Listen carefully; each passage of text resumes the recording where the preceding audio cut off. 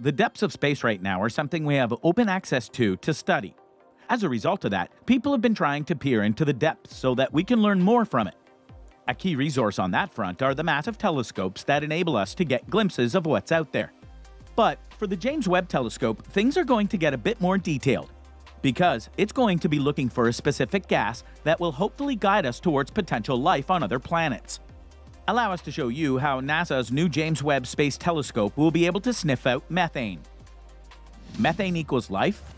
The first whiff that humans catch of life beyond Earth might be methane, but scientists will need to tread carefully before declaring a discovery based on the chemical. If an exoplanet's atmosphere contains methane, the chemical could be a sign of life, as long as planetary conditions meet certain criteria. Researchers from the University of California, Santa Cruz have now established a framework for those conditions to guide scientists evaluating alien worlds. The analysis is well-timed since NASA's recently launched James Webb Space Telescope should be able to detect atmospheric methane at certain alien worlds. In the case of a small rocky planet orbiting a star like our Sun, the researchers found that atmospheric methane is more likely to be a biosignature, a sign that indicates past or present life, if the planet meets three conditions: if there is also atmospheric carbon dioxide, if the atmosphere has more methane than carbon monoxide, and if the planet is not water-rich. One molecule is not going to give you the answer. You have to take into account the planet's full context. Lead author Maggie Thompson, a graduate student at UC Santa Cruz, said in a statement, "Methane is one piece of the puzzle, but to determine if there is life on a planet, you have to consider its geochemistry, how it's interacting with its star, and the many processes that can affect a planet's atmosphere on geologic timescales." While methane has long been considered a potential biosignature, there are a number of non-biological processes that can produce the gas, from volcanic eruptions to asteroid impacts. So, the UCE Santa Cruz researchers also focused on reducing the likelihood of false positives when identifying atmospheric methane as a biosignature. For example, outgassing from volcanoes would not only add methane to the atmosphere, but also carbon monoxide, whereas the biological creation of methane would likely consume carbon monoxide. Therefore, if an atmosphere has both large quantities of methane and carbon monoxide, the methane is not likely a biosignature. And that's why we are going to depend on a certain telescope to help get things going to figure out which is which. James Webb.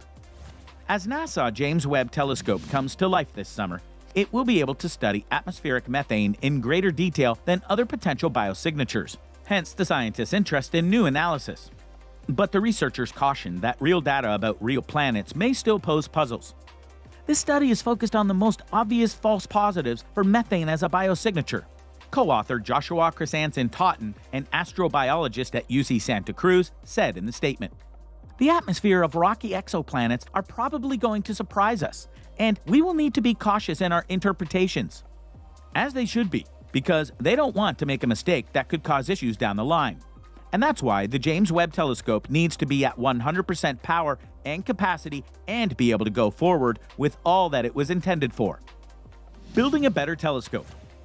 The Webb represents the culmination of decades, if not centuries, of astronomy, says Sarah Seeger, a planetary scientist and astrophysicist at MIT. "We've been waiting for this a very long time." Scientists started thinking about a follow-up even before the Hubble Space Telescope launched in 1990. After more than 3 decades in space, it's unclear how much longer this boundary-breaking satellite will be able to scan and photograph the universe. The Webb was originally supposed to launch in 2010 and cost around $1 billion. Its price tag ballooned to $10 billion, and it's way overdue. But the wait will be worth it, at least according to the scientists who expect new and revealing glimpses of our universe. "We're going right up to the edge of the observable universe with Webb," says Caitlin Casey, an assistant professor of astronomy at the University of Texas at Austin. "And yeah, we're excited to see what's out there." The Webb will surpass the Hubble in several ways. It will allow astronomers to look not only farther out in space, but also further back in time. It will search for the first stars and galaxies of the universe. It will also allow scientists to make careful studies of numerous exoplanets, planets that orbit stars other than our Sun, and even embark on a search for signs of life out there. The Webb is a machine for answering unanswered questions about the universe, for exploring what has been unexplorable until now, including, as noted, finding methane on planets that might just be able to support life. From Hubble to Webb. The launch of the Hubble Space Telescope, named after famed astronomer Edwin Hubble, was itself a huge leap forward for astronomy. Here on Earth, astronomers seek out remote mountaintops and deserts to build major telescopes for the best chance of viewing a dark sky away from pollution and bright lights. But their view is still marred by the slight haze and luminescence of the Earth's atmosphere. Space is the ultimate mountaintop, as NASA explains. There's no better view of space than the one from, well, space. Hubble has meant so much during its 30-year run. For one thing, it's sent us unforgettable, jaw-droppingly beautiful images like those of the Lagoon Nebula and the Pillars of Creation. It's also taught us about the age of the universe, about what happens when stars explode, and about black holes. It helped establish many of the boundaries that the Webb hopes to push. Most powerfully, its observations have led scientists to believe the universe is expanding at an accelerating rate, propelled by something so mysterious that scientists simply call it dark energy. The Webb is controversial, named for the man who led NASA in the decade leading up to the moon landing. James Webb, its namesake, was a government bureaucrat at a time when it was federal policy to fire gay staffers.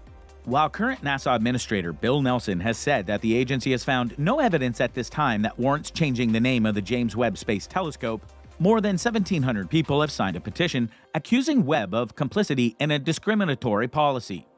Namesake aside, the technological achievement of NASA's newest telescope is uncontroversial.